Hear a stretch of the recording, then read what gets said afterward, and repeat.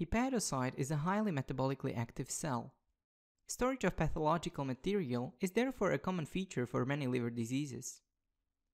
Hepatocyte can store miscellaneous substances such as fat, bile, iron, glycogen, or various proteins. The reason can be an increased supply of the material, blockage of its drainage, or damage to the cell itself, leading to a cell dystrophy. Deposition of a small amount of any substance is a non-specific finding accompanying various diseases. On the other hand, larger deposits of any material affecting a big portion of the liver may point towards a specific disease. And in this video, we'll discuss storage of bile, which is called cholestasis. Cholestasis is caused by impaired bile formation or blockage of bile flow that gives rise to accumulation of bile pigment in the hepatic parenchyma. Bile is apparent as a green-brown pigment in the cytoplasm of hepatocytes, or as plaques in dilated bile canaliculi. In an acute phase, the stagnant bile is localized predominantly in the central lobular region of the liver lobule.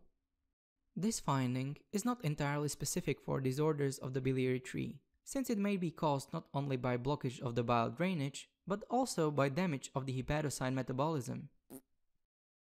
Acute cholestasis may therefore accompany various diseases, especially drug-induced liver damage or sepsis. On the other hand, chronic cholestasis usually develops as a result of long-term blockage of the bile drainage.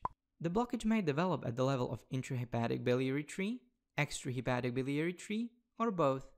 The most common causes of chronic cholestasis are choledocholitis, compression of choledochal duct by a pancreatic tumor, or primary disorders of the biliary tree, such as biliary atresia, primary sclerosing cholangitis, or primary biliary cholangitis. In a chronic phase, bile is not always visible in microscopy, and sometimes we only see secondary changes caused by the toxic effect of stagnant bile. Those changes manifest as pale and swollen hepatocytes in periportal zone, often containing Mallory's hyaline or Mallory-Denk bodies. This amorphous eosinophilic material in the cytoplasm of hepatocytes is in fact a clump of damaged intermedial filaments. Portal tracts are edematous and there is usually a ductal reaction.